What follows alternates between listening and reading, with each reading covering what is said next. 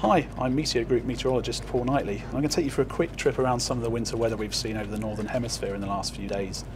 If we start across North America, we saw quite a nasty snowstorm last week across Northeast America, and we've seen another one over the last few days, for example spreading in across the Baltimore, Washington DC and New York areas. What we can see is a deep area of low pressure, and if I put the temperatures on here, you can see some pretty mild tropical area just ahead of the system, but coming in behind it down from Canada has been some much colder Arctic air. As those two air masses combined with all the precipitation, we saw some heavy snowfall across that area. Let's move closer to home now though and have a quick look back at Europe and the British Isles. And we saw some pretty cold air coming in from the east over the last few days, and that's going to continue. So once again, if I put the temperatures on there, out across Russia, we see temperatures well below freezing out here, very cold Arctic air.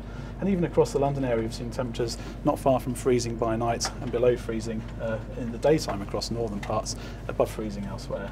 And this is thanks to a huge area of high pressure in the atmosphere, which has held the Atlantic weather systems at bay. They usually come in and bring us mild, windy weather through the winter months.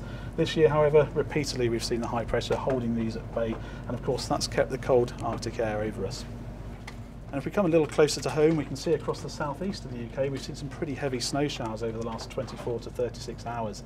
Here they come, a little area of low pressure in the North Sea, spiralling snow showers down across southeast England and East Anglia, and eventually they line up with the wind here. So we see the showers going over the same place, training over the same place for up to 24 hours, having given 10 to 15 centimetres across parts of Kent. So some pretty heavy snow and also some drifting of that snow.